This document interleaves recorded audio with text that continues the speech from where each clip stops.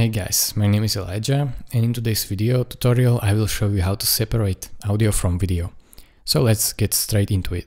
First thing, import your clip. So in my instance it is this one, and drag it on your timeline. Now as you can see, the audio and the video is together on this clip. You can hear the audio as well. So if I want to separate it, I will need to select it, right click on it, and then click on separate audio right here, as you can see. And that way this audio is separated now. As you can see, it is now underneath, and I can move it freely without adjusting the video as well. So thank you guys for watching. This is how you separate audio from video in CapCut. It's very handy to know this because I think everybody needs to use this at some point.